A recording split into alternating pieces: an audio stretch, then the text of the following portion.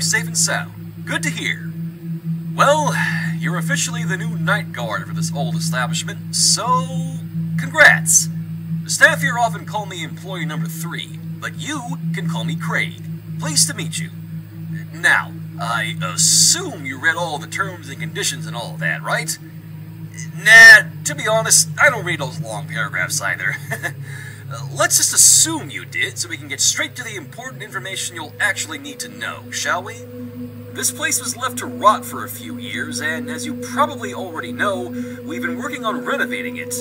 It should be safe and ready to open in a few weeks, so it's important for you to keep an eye on the building to make sure that everything stays in one piece. To do so, just flip up the cameras next to your desk and click the buttons on the map, but you probably already knew that.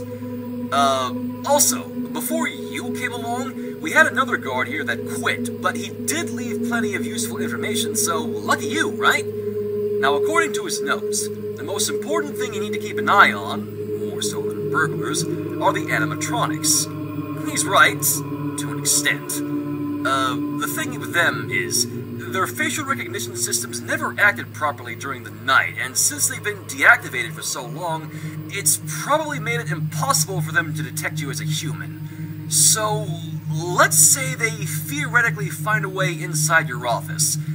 They'll most likely see you as, well, a piece of tubby toast. It sounds stupid, I know, but it's just the way they're programmed. The thing with that is, though, it's not exactly funny because if they detect you as such, they'll most likely try to stuff you inside the tubby toaster. Again, it is only a theory. A ridiculous-sounding theory, but a theory nonetheless. Now, the guard also said that each of the animatronics, tubby bots, the company calls them, they behave differently from one another. So tonight, you'll most likely be seeing 2 active ones.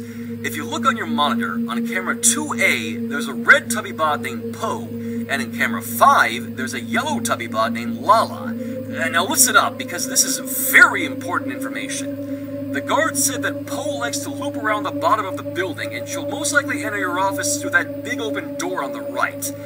Now, Poe is blind, and she can't detect your face, but she's been acting kind of twitchy recently, and she can sense you if you move around too much. So, if Poe should enter your office, just flip down your cameras and don't move. Eventually she'll walk away as if you're invisible. Now, about Lala.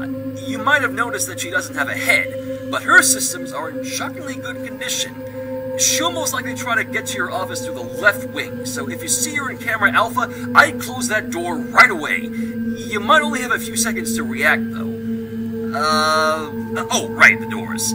Unfortunately, due to budget cuts, we can't exactly have a closing door on the right side, but it shouldn't be too big of a problem if you follow the guard's advice.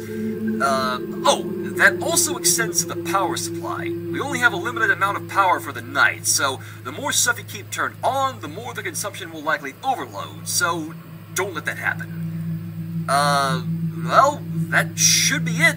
So, good luck, and I'll talk to you tomorrow. Good night.